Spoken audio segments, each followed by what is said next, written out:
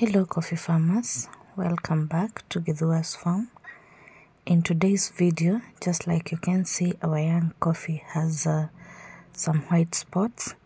We're going to talk about one of the most important tasks for young coffee, and that is spraying.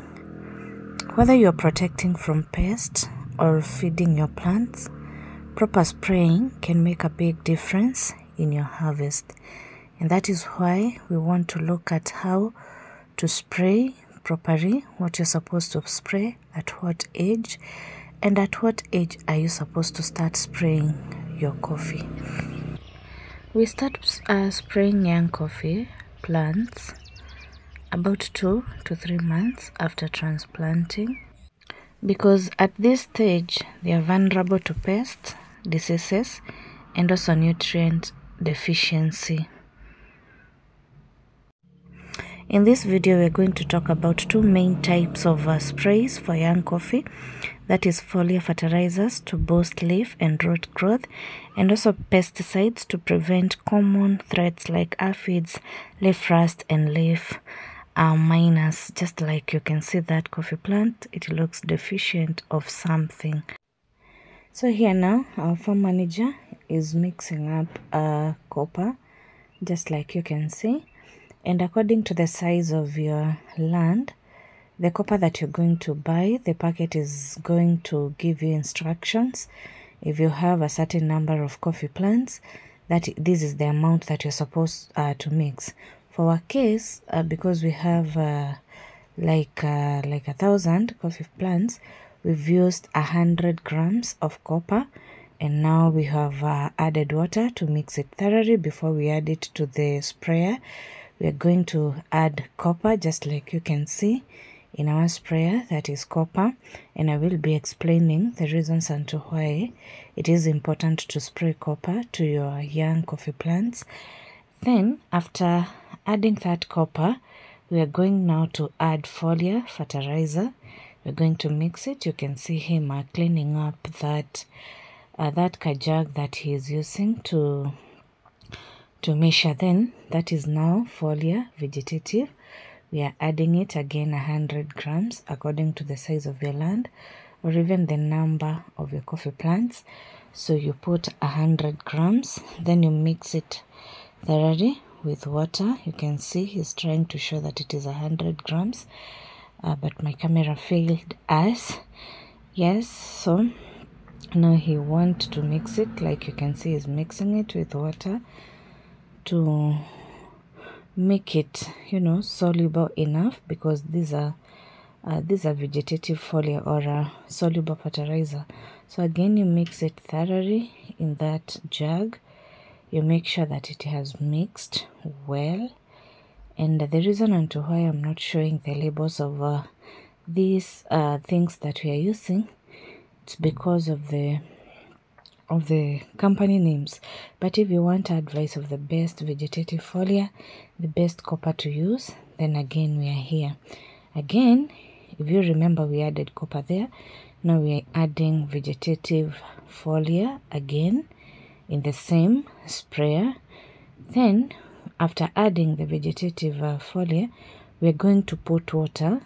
The reason and to why we measured 100 grams and 100 grams, it's because we are going to add water that fills in this sprayer, and we are also going to ensure that we mix the foliar and the copper, that is foliar vegetative and copper, thoroughly, because we want to get the best when we are spraying our young coffee plants. So we are adding water. Again, in our farm we have a tap where we get water. So you can see we are adding water to that. Then we are also going to add pesticides, and for pesticides we only put 50 grams.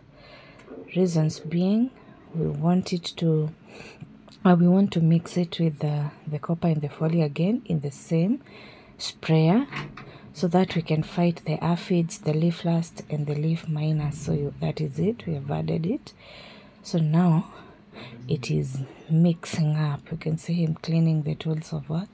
so that you can mix using that thing so well, to make sure that we get a soluble mixture and a well mixed up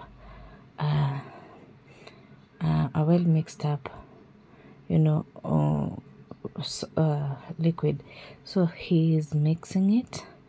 Remember, we have added copper, we have also added foliar vegetative, and we have also added pesticides, and I've given the right measurements, but I've also said that according to the size of your farm, you will be guided by the company on that paper. So you may be asking, why copper at this young age of the coffee, why foliar vegetative, and also why pesticides? So let me give you reasons why we are adding copper, or the importance of copper. You can see he has closed it. Yeah, it is now mixed up thoroughly. He has closed the sprayer. He wants to now start spraying the farm. And as he is spraying the farm, you can observe and see that there is no wind. The right time to spray is when there is no wind, and also when it's not about to rain, because when it rains, it can wash away the spray that you've sprayed, and also the wind can carry away your spray, and it will not be of any use to your young coffee plants. So now we want to see how he's spraying. Again, our land has a lot of weeds. We are planning to put a weed sprayer that will finish these weeds, because we have tried uprooting them and we are not able. So let's see how he is spraying.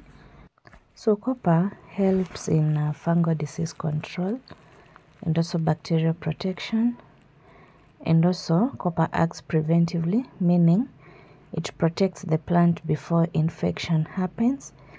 And also copper has a long-lasting effect because it will stick well to the plant surface and provide protection for several days, even in light rain. So why vegetative?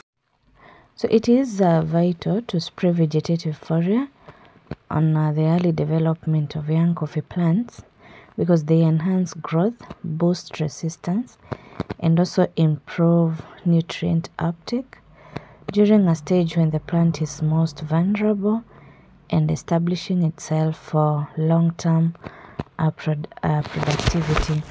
So that is him spraying. You can see we are spraying from up and from the down, because we want to ensure that the leaves, both the upward side and the below side, they get the spray so well. So that is us spraying our farm. Our coffee is now like 6 months old, and you can see it's doing well, it's growing even well, and it's because of these reasons that we are giving you here. So that is it in our video today, and with regular care and responsible spraying, your young coffee plants will grow strong and productive. And farming smart today ensures a great harvest tomorrow. So keep in touch in our channel, Githua's Farm. We will keep educating you on what to do in your farm and the correct measures to take on your young coffee plants until you get there to harvesting, and harvesting well. If you like our videos, like, share, comment, and also subscribe to help us grow, to help this channel grow, so that we can be able to continue bringing you educative content about coffee farming. Yes. So this is a recap video on what else we did in the farm after spraying. If you look keenly, you will see that the coffee plants have some spots, have some white spots, and that shows that we have sprayed our coffee. Yes, you can see him uprooting the weed, and one of the weed is cassava, unfortunately, but we cannot leave it there because weeds compete with the young coffees and they can make them not grow well. So I've told you that in our farm the main challenge, and it is because it has rained, it is also because that this farm was a forest actually when we took it. So now that we have made the soil fertile, a lot of weeds are growing, and that is the main challenge that we have in our farm, but we are dealing with it. Next week probably we shall show you what we did to the coffee. Like you can see that coffee there, a lot of weeds have grown there, and the coffee seems to be doing so well. But we go uprooting just around the coffee plant. You can see how that coffee plant is healthy, and it is because of these measures that we're giving you. So just continue working with us, with us farm. We shall continue educating you.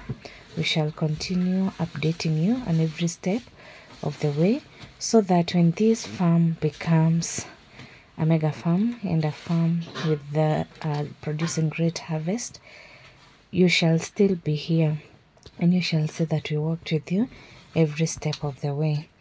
So again, I would also like to remind you that it is not a must you have a land for you to do coffee farming, because for us, we do not own a farm. We have just leased this farm for many years, good years, to make the coffee grow, give us profit, and also enable us to return the money that we used to lease the land. So don't sit there and say that you do not have a land. You can just identify an idle land in your area and just approach the family and tell them that you want to make the farm productive. So that is it in our today's video. You can see how our coffee plants are very, very healthy. Yeah, the hay is still there. We told you when to put the hay and why to put the hay. The weeds have really affected us, but we are trying.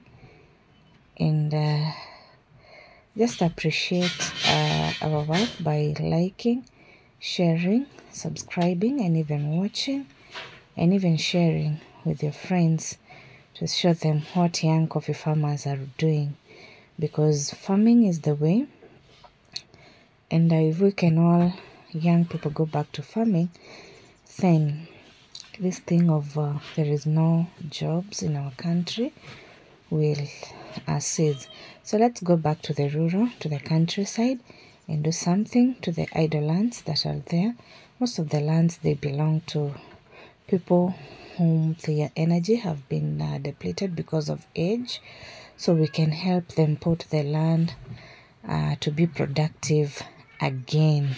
So you can see the spray is there. You can see it very well. We've just sprayed the coffee, and we have told you things to spray, things to use to spray your coffee. It's even enjoyable just watching our coffee grow, because we have seen it from the start. You can see how the weeds have really affected us, but we're going to deal with it. So yeah, please like, share, comment, and subscribe. Yes, thank you for watching this video. We meet in the next video. I still remember that I owe you a video on how to plant young coffees.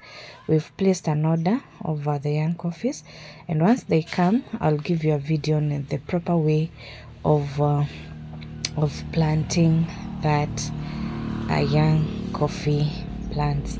Again, this is Gethua's farm.